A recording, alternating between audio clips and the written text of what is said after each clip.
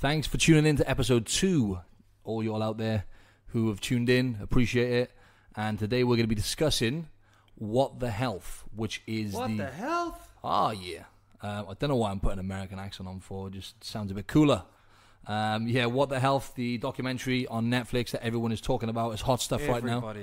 Yep. I've had lots of clients from back home in the UK because I moved over to Australia about 3-4 months ago. And I've had clients from back home messaging me, questioning me about certain things when it comes to animal kind of sources and basically eating meats and so on and so forth. And also here in Australia, people have been questioning me and asking for my opinion on it. And I'm about to give you guys my side of my point of view, if you like. 411. Hell yeah. What I'll do first is to break this up a bit because my boy Josh here, my fellow producer, he is a vegan. Is that correct? Well, I was. Right now I'm trying some things out like eggs just to see how I feel. And I wasn't feeling as strong as I used to be. Yeah. And so I've just been tempering with my diet a touch. But let's say for the podcast's sake, sure, why not? Yeah, why not? Like okay, label. So you switched over to vegetarians. You having dairy now as well, or is it just the eggs you brought in the poultry?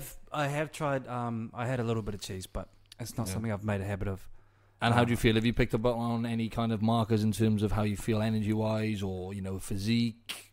Well, I was on holiday digestion last week, even because so it's hard to say because I drank so much alcohol. Yeah, I heard. And that's not heard good about your little story. Let's not discuss that. Yeah. So I woke up in a different town, but that's not here or there. Yeah. No, generally, I think I feel a little bit better when I eat eggs. To be honest. Oh, okay. Well, it makes sense because the way you train and stuff, you do CrossFit training as well, don't you? That word is going to be forbidden from here on out on my podcast. I haven't done CrossFit in a while though. I've done mostly boxing and just some weights. Exactly, but for someone who's exerting quite a lot of energy and calories, you have got to consider. I know we're going to get into this, delve deeper into this, because What the Health. They've obviously demonized pretty much any kind of animal sources. So. Yeah, any kind of animal. Forms of food. So my man Josh has just switched over to eating eggs, and what I was going to say with that is at least then you are getting because eggs and milk actually have the highest biological value than any other protein. Whey protein's up there as well up there.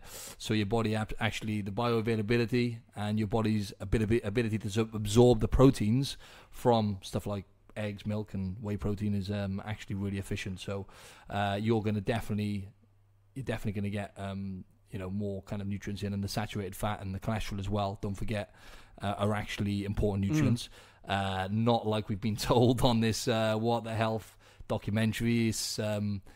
They've kind of gone back in time almost, I think, in terms of telling us that saturated fat and cholesterol and that's bad for you, and that's what's caused kind of heart disease and all the rest of it. But we all know, anyone who's educated knows that it's actually sugar, and it always has been the high sugar diet, which primarily causes these chronic illnesses and so on. So what the health. So let's just give you guys just a quick kind of recap and explain to you what my stance is.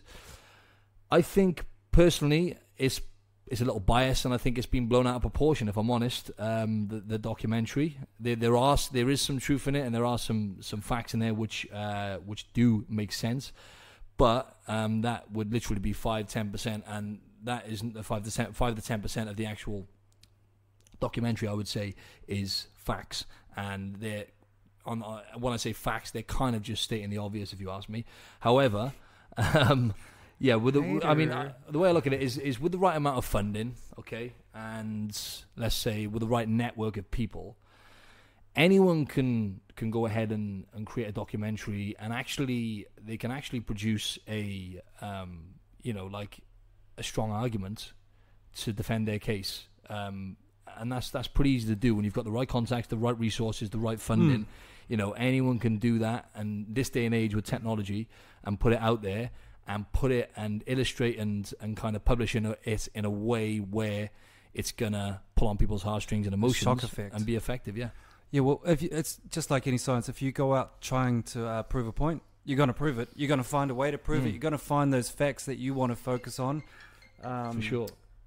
if you go out there asking questions and trying to find something, trying to find answers, Right. then you're going to find all sorts of answers whether you like them or not. Right, even if, for example, when you go online, if you go onto Google, you could type anything into Google, you're going to find whatever you want to find on there. Yeah. It's not hard. So people kind of, including myself, I've done it in the past, where we actually brainwash ourselves sometimes because we're saturated with a lot of information online and stuff, which isn't necessarily correct and based on conclusive studies.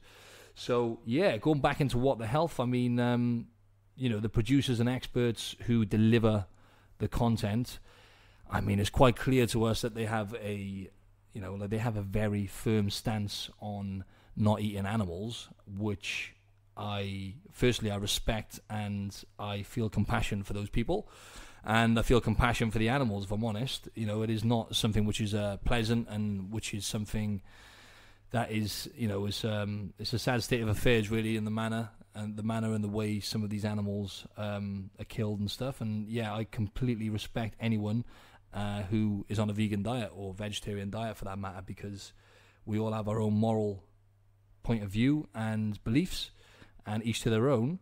However, I think it's been delivered in a way where they've used a lot of political stuff in there as well, which I think is very clever.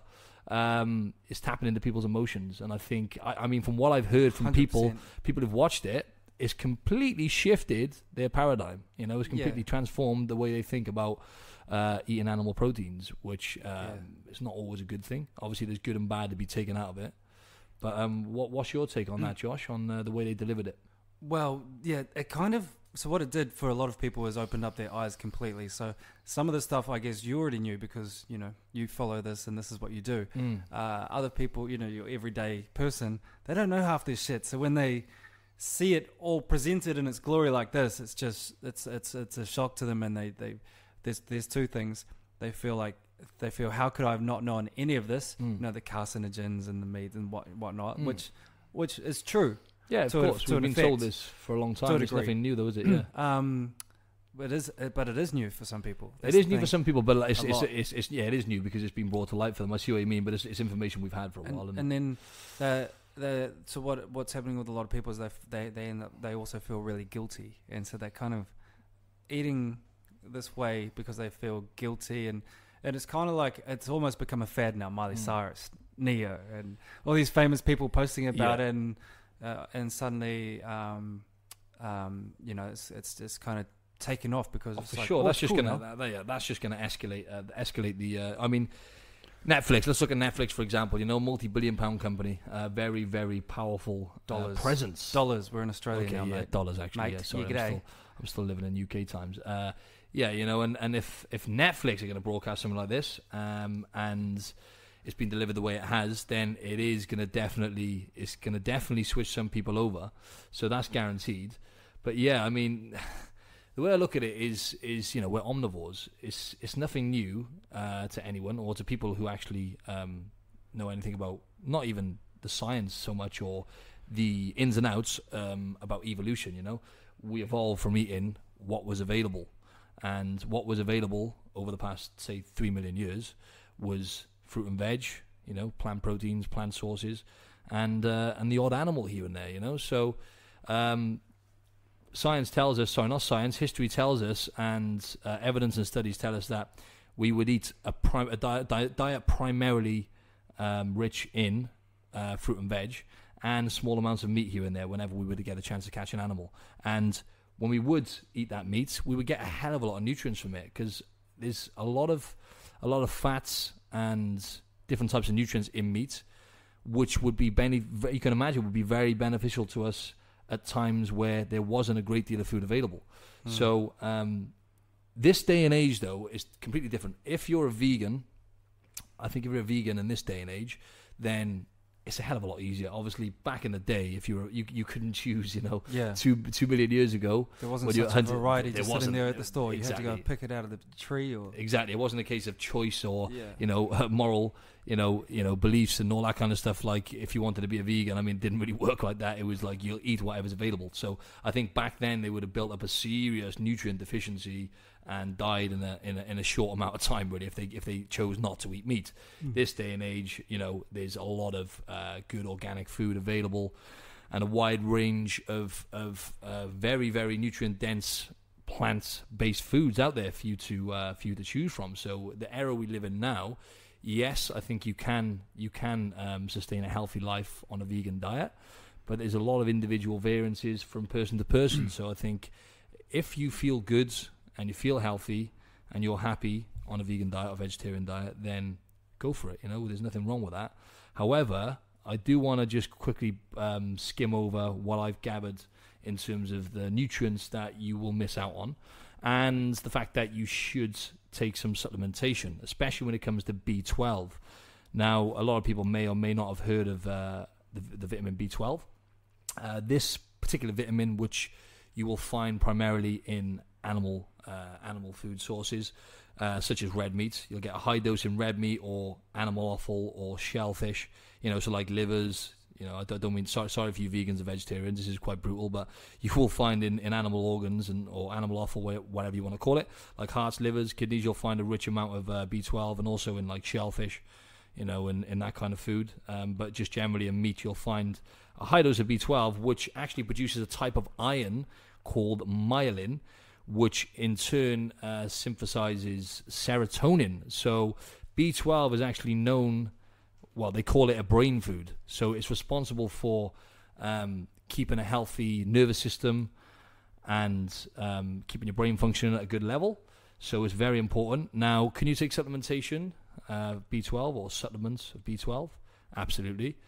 Which is what I do. Which is what you do, yeah.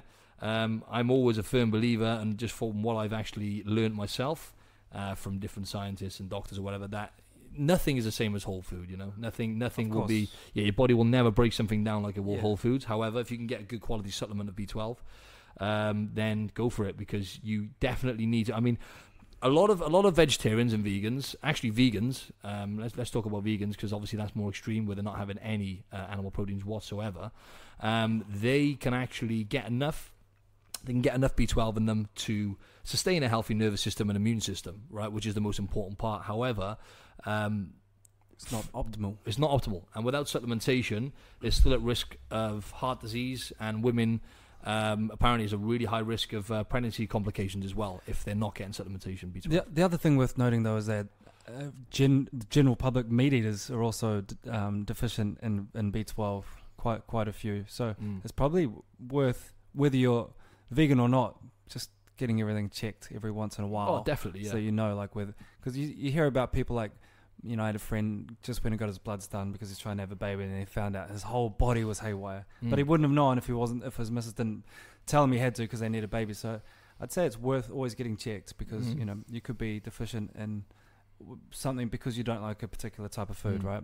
Oh, absolutely. B12 is a big one these days, because we wash everything. Oh, for sure, It's a bacteria. That's it. That's right. It's a bacteria, so it's a microorganism. So the only way you can actually get B12 or get B12 into your bloodstream is by consuming it from some form of bacteria. So so I mean, you can vegans out there, you can get B12 from other sources other than animal proteins, but you're not going to get anywhere near the dose you need. But yeah, like fortified foods, fortified soy and fortified almond milk, stuff like that. So essentially, would you call fortified processed? Because essentially it is going through, so I mean, that's the way I look at it. It's not a whole food way of getting it in your body. However, you're still going to get it in. But yeah, supplementation on B12, definitely vegans out there, so make sure of that. And like Josh said, it definitely is worth getting your bloods checked and getting everything in working order and checked up regular, just to make sure. And then vitamin D as well. Now, obviously, vitamin D is we primarily the best source of vitamin D is from sunlight. So 10 minutes a day, they say, is what we need, right? But it depends on the person. It depends on the genetic heritage of the person. It also depends on where they live, what kind of climate they're surrounded by. So say, for example, I think I don't want to go too much into the exact amount, because I don't want to bore people. But anyway, in terms of international units, I think like someone who gets decent sun exposure, like we live here in Australia, we're going to get a decent amount. So they say someone like me or you should make sure we're having like around about 2,000 IUs a day to get the right amount of nanograms per milligram of blood. So about 2,000 IUs we would need to consume from food or supplements each day. Because I'm just saying, for argument's sake here, we may get around about 2,000 IUs from the sun, because we get obviously a lot of sunshine in Australia. But people who live in colder countries who don't get as much sun exposure, then they would normally need to take in around about 4,000 IUs, if I remember rightly. However, these are all really they're not specific to the person, so this is just a rough number I'm throwing out there. But yeah, obviously depends where you're located on the planet, and yeah, with vitamin D, you get it from the sun primarily, and it's not as bioavailable from food. So even if you get good quality like meats and stuff, which is the highest dose, and obviously primarily fish, ocean fish, vitamin D from ocean fish, it's not going to be as bioavailable. So it's probably going to be about 60% bioavailable, and by that I mean your body's only going to absorb about 60% of it from foods. Just to put an average number out there, but from sunlight you're going to get 100% bioavailability, so that's the best way to get it in. However, it does damage your DNA having it from the sun. As we all know, too much sun exposure is not good for the body, so you just got to find that middle ground. But yeah, going back to vegetarians and vegans, vitamin D, obviously they can get cod liver oil, they can get fish oils, and they can get vitamin D from plant sources as well. They get vitamin D2 from mushrooms, from different types of mushrooms, and they can get D3, if I believe. Actually, D3 they can get. Do you know what? Off the top of the head, I can't think what else other than ocean fish. I mean, ocean fish, one way or another, or fish oils you need to consume. So, without delving too deep into it, get some fish oils, cod liver oil ideally, and that's going to get best for you in the world, isn't it? Definitely, cod liver oil, 100%. Yeah, again, it goes back to animal offal, doesn't it? Livers. Yeah. You know, like I said earlier with the B12. You know, this is normally the most nutritious, the most nutrient-dense foods out there, really, shellfish and stuff. And did you ever see the poster that Dr. Rhonda Patrick made for vitamin D? No, but I did listen to a podcast. I'll send that to you and chuck it up. And it's really interesting. It's crazy because it's basically one big poster which has a list of everything vitamin D does and what's going to happen to you if you don't get enough. Like, you're going to have an early death, basically. Yeah, I know, that's exactly it. And she was saying the sweet spot. Listen, I don't want to go too much into the numbers, actually, because it's just going to confuse matters. However, with vitamin, it's interesting, she said with vitamin D2, which you would get from like mushrooms and certain types of plant sources, if I remember rightly, but D2 is not as muscle sparing, so it can actually have a negative effect on muscles. So for all you guys and girls out there who are looking to build muscle and stuff, the vitamin, as far as food sources go, vitamin D3 is the most important for for muscle growth and synthesis of proteins and stuff. So vitamin D3 from meat is obviously going to be the most effective from ocean fish. So salmon, mackerel, herring, ideally Atlantic mackerel, I think, is better because it's less toxic. I wanted to mention that as well. This is what they said on going back to What the Health. I'm going off on a bit of a tangent here. We're back in the room. Back to the future. Back to What the Health. How going into the fish now, whilst we're on the topic, they were explaining, they obviously were saying that fish is really bad for you. And what did they compare it to? Like cigarettes, wasn't it? Yeah, like 5 cigarettes on it or something. Yeah. I mean, come on, we all know, everyone knows fish is good for you. You know, obviously I can see in certain fish... Everyone knows that cigarettes are good for you as well. Yeah, I know, yeah. I can't believe they're saying cigarettes are bad. I know, that's bang out of order. But yeah, we all know you're going to get omega-3 fatty acids and some omega-6 and all the essential fatty acids, which are really important for the body, not to mention other nutrients you get from fish as well. So we all know, providing you're not getting fish which is high up on the food chain, like I mean, not many of you out there are eating shark on a regular basis, I guess. It's common sense, really. Food or fish which are higher up in the food chain, such as sharks, even swordfish as well, is quite high up there. And those kind of fishies, those kind of fishies, those kind of fishies are going to be more toxic because they're going to contain more mercury, more arsenic properties. So salmon, mackerel, tuna, these kind of fishes, they're not going to have the toxins that the ones higher up in the food chain are going to have. So it's nothing to worry about. Eat your fish if you're not a vegetarian or vegan. Don't let them get into your heads. Yeah, so that was interesting about the fish, and then they were talking obviously about how bad meat was and how we shouldn't eat any types of meat whatsoever, and how the cholesterol. It was like.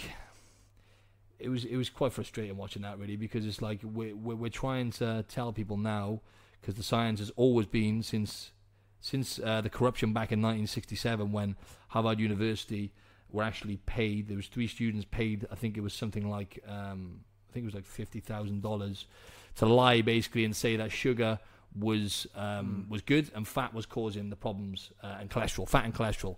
So cholesterol, by the way, is actually it's actually essential. We do produce it in the body without food, and it transports fatty acids, it transports nutrients around the body. It also helps fight infections. It has its benefits. So they didn't mention any of this, and this is what I meant by bias. A lot of the stuff on there was just one-sided, and the studies also, when it comes to the studies they were talking about, it's like, well, they said not to eat any dairy products whatsoever, because it can cause different types of cancer as well. That was another thing, wasn't it? And it's like, well, no, because it's anything which is low fat is what causes problems, right? Because it's processed and it's hydrogenated. Yeah, so when people are buying, which a lot of people are brainwashed into doing, by the way, buying low fat dairy products, then it's going to be more processed, and you're going to be a lot more risk of those type of things. If you're getting organic, good quality, full fat dairy, and you don't have an intolerance, then no, it's not going to trigger off any kind of cancers. Obviously, you're going to have a less risk. But there's so many factors which come into it. Lifestyle. So many factors. So many factors. There you go. Isn't it? When you said intolerance, there's so many intolerant people as well, though. Like I can't eat dairy. Like I'm the same as well. It flares up like an asthma, which only came on like later in life. So yeah, lactose, that kind of thing. It's the sugar in it. The sugar you find in like milk, that just destroys me. I used to drink it when I was younger, though. A lot of it. Done. Like I'm just like, it's like I don't feel good. That's it. Just glued to the toilet for the rest of the day. No, not so much. I have problems breathing with certain foods, which I find weird. Yeah, I have a little bit of organic cheese here and there, but that's normally like feta cheese or something, so it doesn't come from a cow. You got to figure out what works for you, right? For sure. So like we're all different, exactly. And we all come from different ancestors, different cultures. Definitely, where our genes have got used to. Well, we've evolved to react this way to that, react this way to that. 100%. And I want to mention to the guys and the girls out there who are looking to build muscle, and produce some good aesthetics. Saturated fat, right, is there's studies to prove this as well, and cholesterol, which you'll find in different types of meats, such as red meat. Ideally, get grass-fed meat, get good quality meat. Been proven to increase testosterone levels and play a big part in the role of hormones in the body, and it's going to get you better results in the gym essentially. So next to actually lifting weights, which is going to be the best thing to increase your testosterone levels and obviously get your body in an anabolic state, which essentially means you're in a fat burning state and your metabolism's elevated and you're in a muscle building state. Yeah. Saturated fat and cholesterol are actually going to play a big part in that, and there's different types of cholesterol, as we all know. LDL, we've been again, that's something that's been demonized altogether. So there's 2 types of cholesterol: HDL, which is the high density lipoproteins, is actually that has a lot of health benefits. It can have detrimental effects if you have too much of it, though, just like anything else. But then there's the bad type of cholesterol, which is LDL.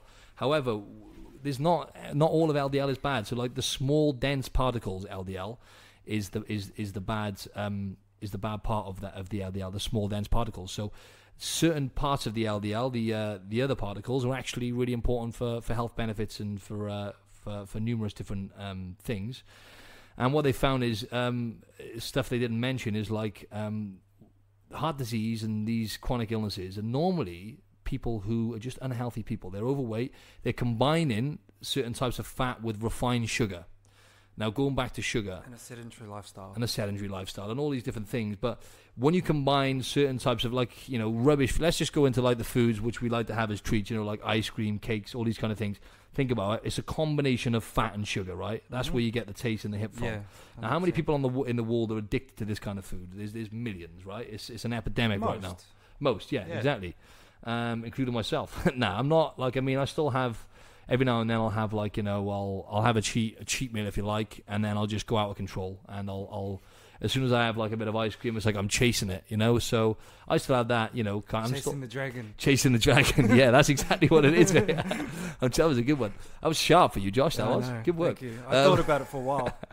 Yeah, I'm trying to. I saved that one from last week when I saw you eating that cake. Ah, you liar. No, but I'm just trying to build up a perfectly healthy relationship. Build up a perfectly healthy relationship with food is, you know, it's a daily battle. But you know, my relationship has improved loads, and it is by the day.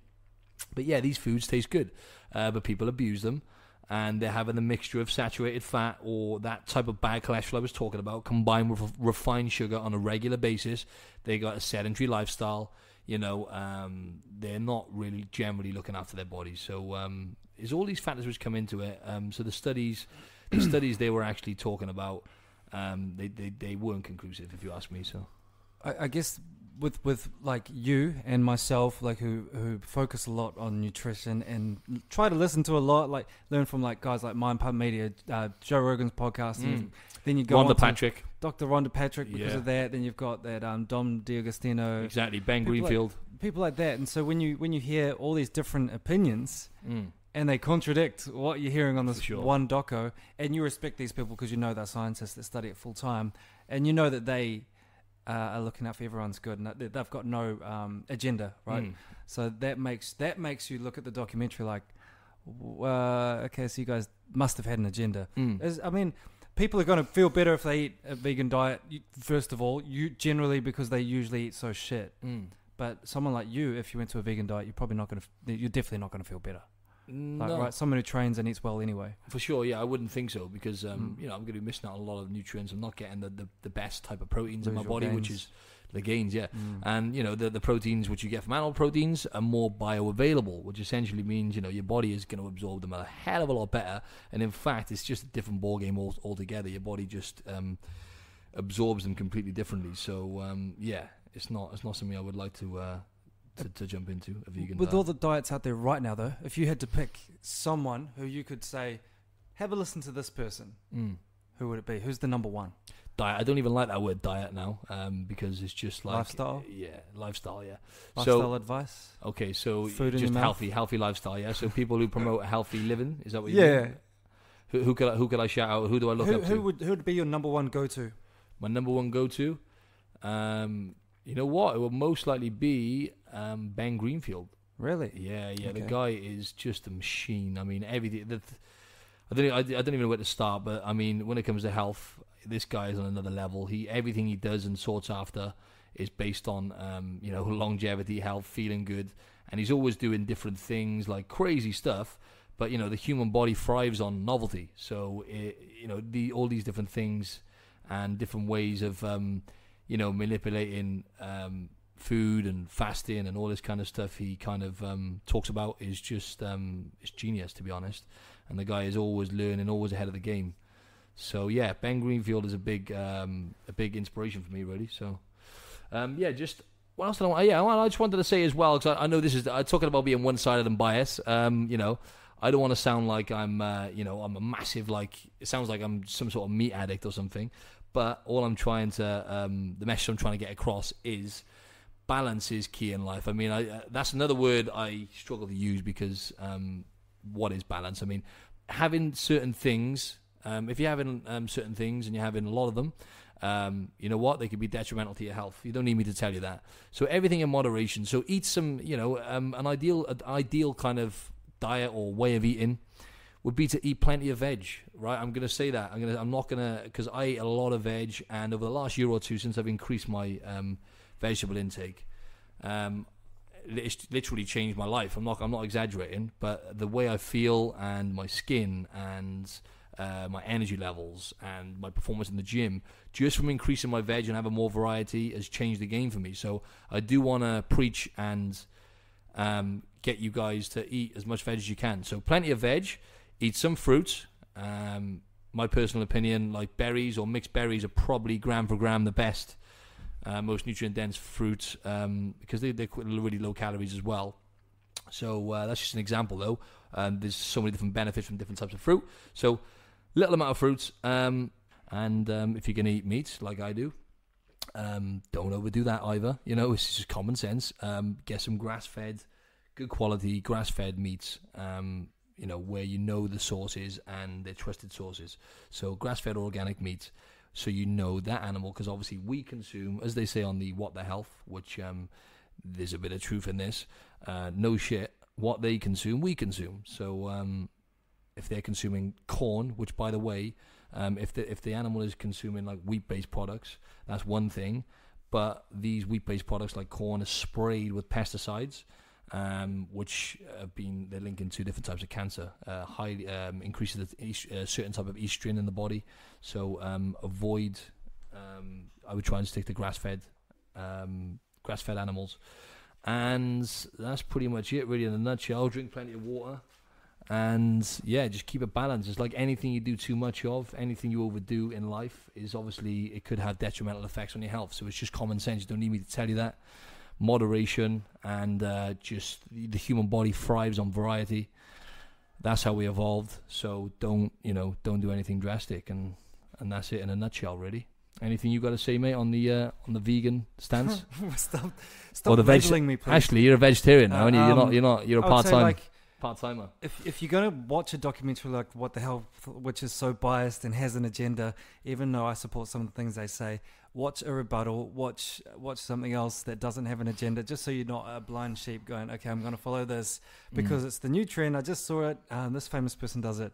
So always look at both sides and don't be rash to jump to any decisions, really. Exactly. But it doesn't hurt to not kill animals. For sure. Go over to my Instagram, folks, guys and girls. My Instagram handle is at Martin Silva Fitness. Head straight over there, give me a follow. Stay tuned. My man just eating a burger next to me now. It looks beautiful as well, can't lie. So go over to my Instagram, give me a follow on there at Martin Silva Fitness. Please go subscribe to my YouTube channel, which is also Martin Silva Fitness. And don't forget to subscribe to this podcast. And if you can, it would be a massive help. Leave a review, a good one preferably. And I'm trying to build up this podcast now. There's only episode 2. So, it's early days, but go subscribe to that. And, give me a good review if possible. And over and out. Peace. Word.